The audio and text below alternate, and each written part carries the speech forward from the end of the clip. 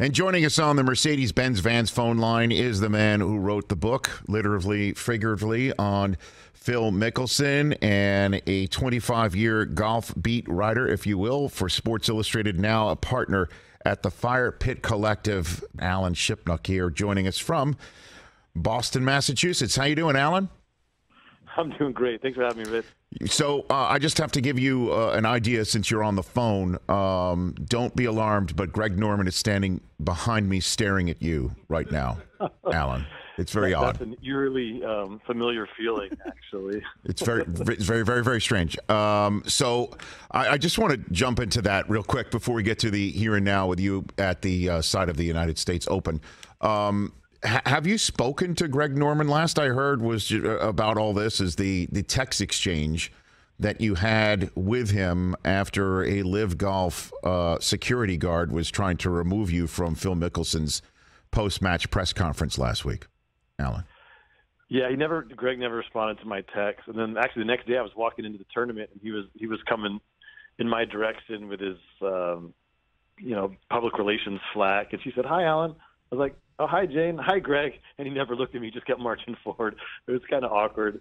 And then he didn't come in after, could have been one of the crowning moments of his life. He actually launched this LIV thing, and setting aside all the geopolitical questions, I mean, it's pretty impressive what they built from scratch. And he did it. He pulled it off. And I thought he would come into the press room and crow about it, but he was ducking reporters again. So I haven't had any chance to chat things over with Greg and haven't even really made eye contact with him. So it was, I guess it's on brand. He just kind of, he just didn't want to deal with me or the repercussions of what he had done.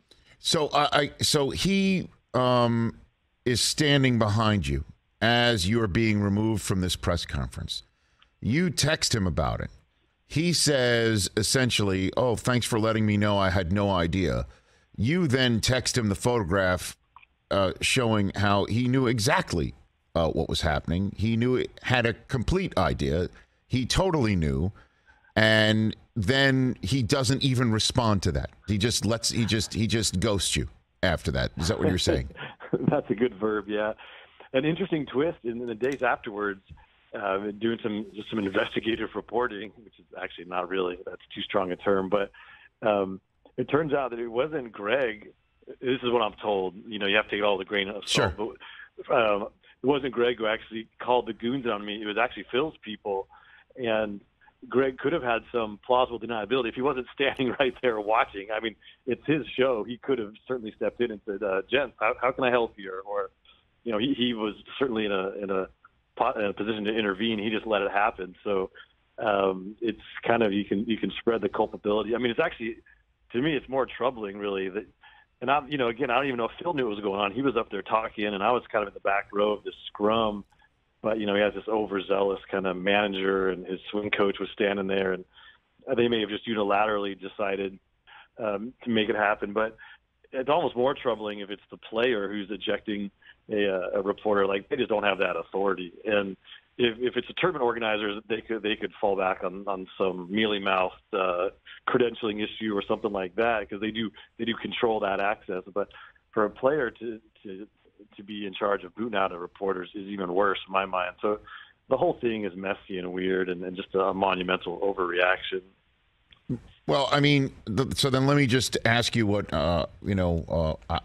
some others who, when I tweeted about it and spoke about it last week, responded with, and I'll place it before you since you're telling me you believe Phil's people were the ones who removed you from the press conference, and then we could move on since I know that reporters don't want to be part of the story.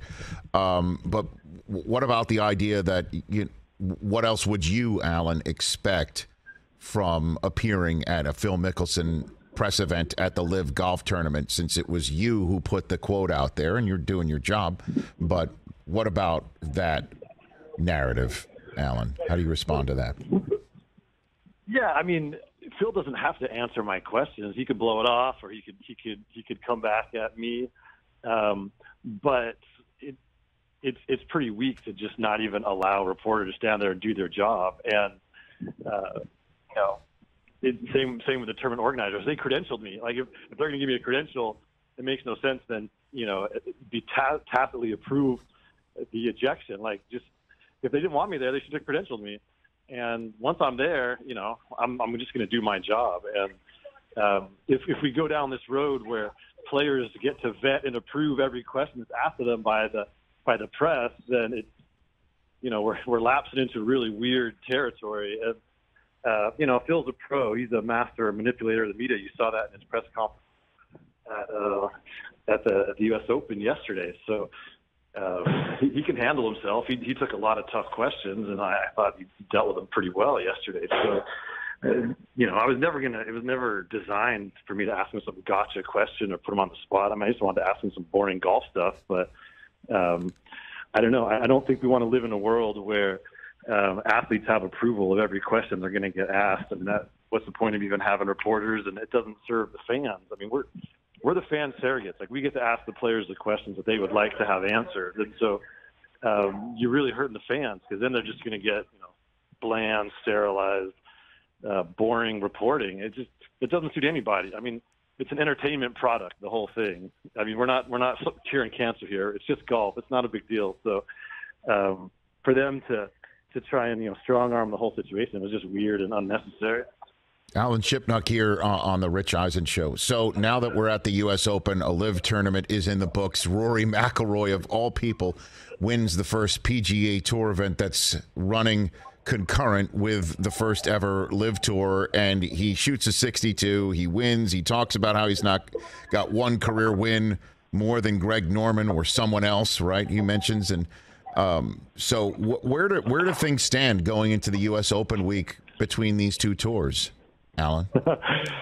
It's not quite civil war, but it's heading in that direction. I mean, I personally love the bitchiness and people throwing shade. Like, it's just funny. It's supposed to be such a genteel sport, but it's not shaping up that way. I mean, it's entertaining. Like, it's also very personal. I think Rory's comments made that clear, because, if he doesn't want to go to Saudi Arabia, he doesn't want to take their money. But if they poach a lot of the top players, it devalues his whole career. Like, he can go and win Jack Nicklaus's memorial, but if all the best players aren't there, it's just not that much fun for Rory. So I think he recognizes this is going to have a direct impact on his tour career and all that stuff. So, Rory's kind of established himself as the conscience of the sport. And so it comes from a very healthy place, but there's also, he's made a business decision, which he's going to align himself with the PGA Tour and its sponsors. And so he's fighting hard for what he believes is right. And,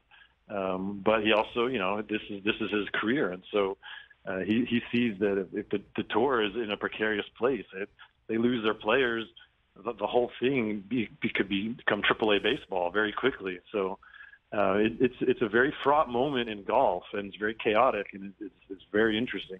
So I don't know if you were flying home or where you might have been when Jay Monahan appeared in the booth with Jim Nantz over the weekend. How do you feel, and I guess what's the general sense as well there at the Open amongst you and your colleagues and the players you're talking to, how Jay Monahan, the PGA Tour commissioner, is handling everything? Yeah, I did. I was like over Greenland at that point, but I did watch it after the fact. And, Jay is taking this very personally. He was sort of seething with indignation, and he's trying to make this into a moral argument and, saying no one ever had to apologize for being a PGA Tour member and that sort of stuff. And it's a losing argument. The players have already voted with their feet and their pocketbook.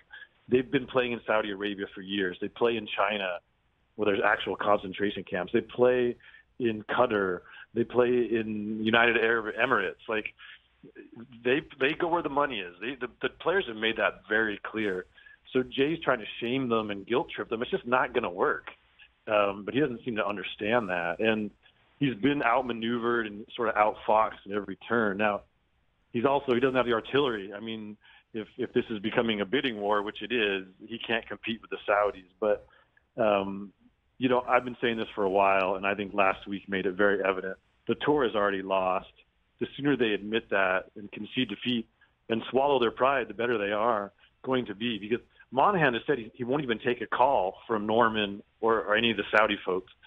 That's just prideful. I mean, that's bad business, because this is going to the LIV Tour is happening, and it's gonna succeed. And the tour can either be relegated to second-tier status, or the smart thing to do is just forge some kind of strategic alliance. That's their favorite term. They did it with the European Tour already.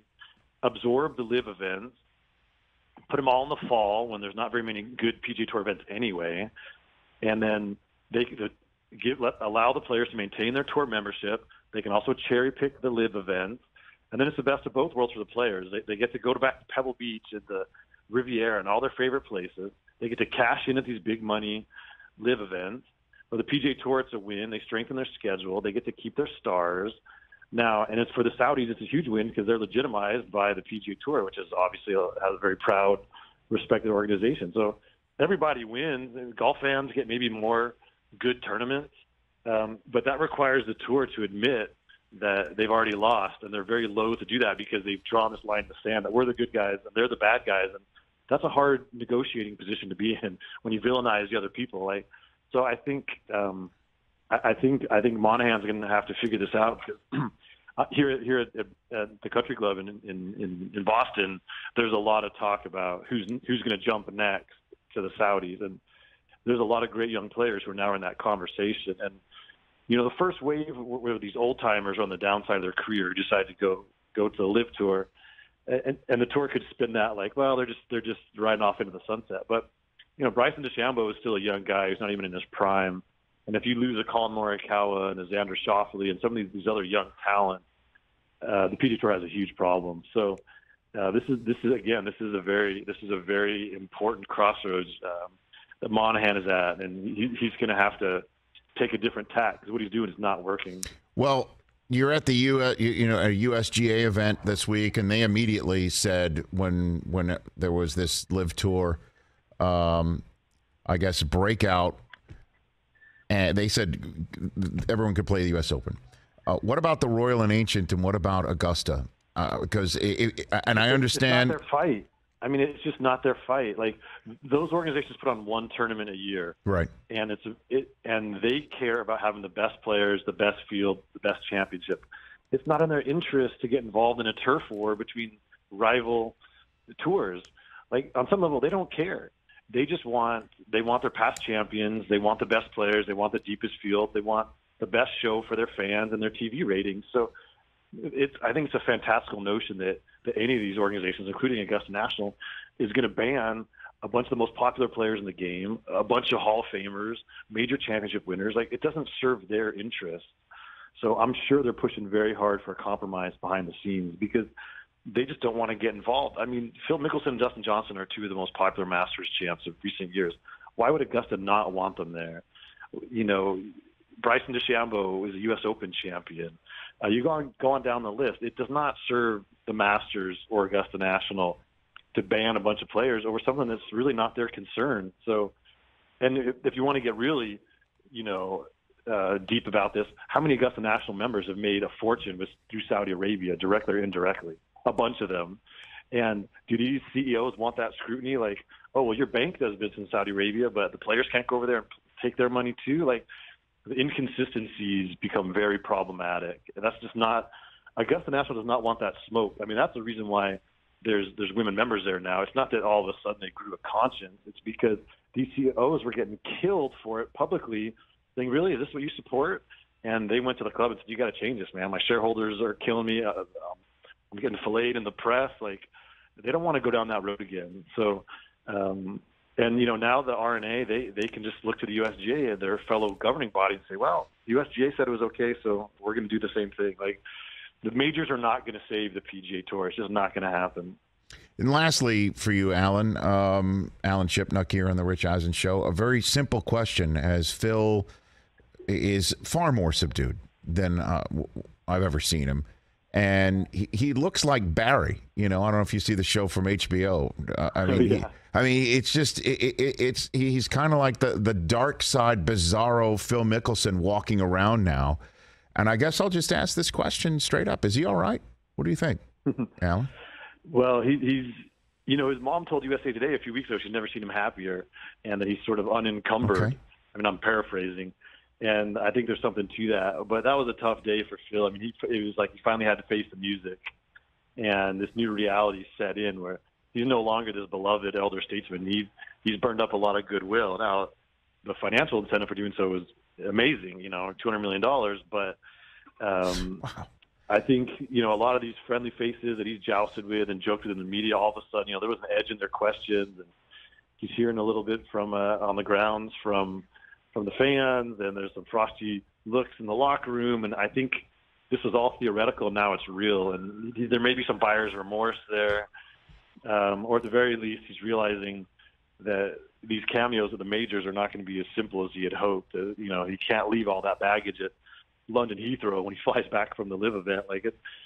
So I think there was a little bit of a reckoning for Phil.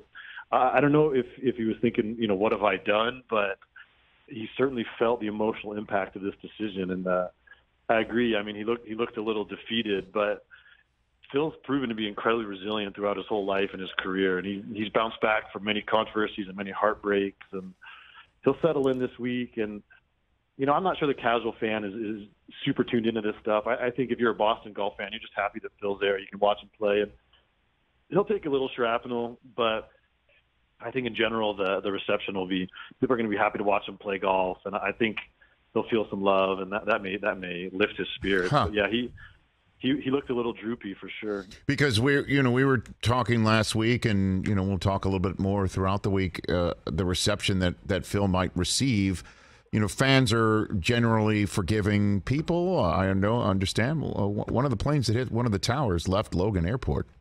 Alan. Oh yeah, no. I mean that's part of the collective memory of Boston for sure. But on another level, if you're a Celtics or a Red Sox fan, you're used to your favorite player leaving for more money. I mean, that's just free agency in sports, right? Like, your favorite player leaves all the time, and on some level, that's all Phil's done. He exercised free agency rights. I was about to say, I don't know. Another. Did you see Johnny Damon return to Fenway Park once upon a time, Alan? I mean, it was dicey. Yeah, even Wade Boggs. They're not as emotionally invested in Phil in that way. But now, obviously, the X factor in this is that the team that Phil is playing for, a lot of people find quite repugnant on. Where the money comes from, and we all know the Saudis are bad actors on the world stage. So that's clearly the complicating factor. If the LIV Tour was floated by a European bank or some Australian mogul or whatever it might be, there wouldn't be nearly the same blowback. But there still would be people who felt betrayed that Phil was turning his back on the tour that made him. But there's a whole other element to this where it just feels a little dirty. But I don't know. It's going to be fascinating. I mean, I'll be out there on Thursday to take the temperature of the whole thing, and we shall see. I mean, it's going to be an interesting sociological moment for sure. And then the next LIV tournament is when and where, Alan? 2 weeks in Oregon, Pumpkin Ridge Golf Course. And so, a lot of players didn't want to fly over to London the week before the U.S. Open, but it'll be really interesting to see who turns up at Portland. We already know Patrick Reed and Bryson DeChambeau are going to be there. And Pat Perez, their recent acquisitions of the LIV Tour. I think some players who may have been considering jumping didn't want to announce it the week of the U.S. Open because it just adds a whole other layer of complication. But I think there'll be more names next week, and anyone who gets announced will be in Portland. So I think that field's going to be a lot deeper and more interesting than the first one. And then they'll be suspended by the PGA Tour. That's the way it would work. The minute they announce, they get suspended. That's the way it goes now? Yeah, correct. But that's written in pencil, not in blood. I mean, it's all subject to negotiation, and they're suspended for now, but we'll see how long that lasts and how it all shakes out. What a time. Alan, thanks for the time. Greatly appreciate it. Keep your head on a swivel. You be well. All right. Always like talking to you, Rich. Thanks. All right, right back at you. At Alan Shipnuck on Twitter and Instagram, right here on The Rich Eisen Show.